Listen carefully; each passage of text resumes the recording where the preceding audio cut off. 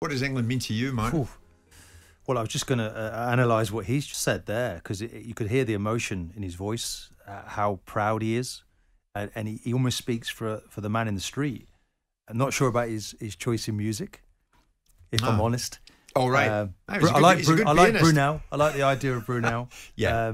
But that tingle is there still, isn't it, from him hearing that at the singing of the national anthem in '96 when he stood there with the, as one in unity, and we're back there again. And you see that with this England group? Very much so. The people, the players, we're together as one. I just want to feel that energy in the stadium. I won't be in the stadium, but I'm pretty certain that it's going to be there, and the players can handle the occasion and perform when they need to most.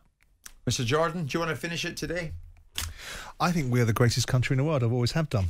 I'm not one of those people that likes to hear our country being run down or talked about. It's lack of diversity, of inclusion.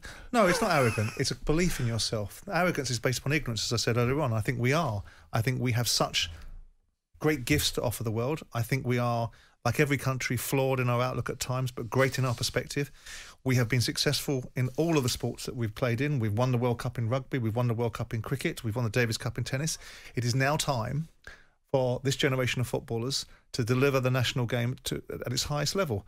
And I think cometh the hour, cometh the men. We have the moment, we have the manager, we have the opportunity, and crying out loud, we have the support. And if ever there was a time to unify a country against a backdrop of division over 4 or 5 years with political landscapes about Brexit, pandemics, and all other things, now is the time. Jim White and Simon Jordan, Monday to Thursday morning, 10 till 1. On AM, on DAB, via the talkSPORT app and on your smart speaker.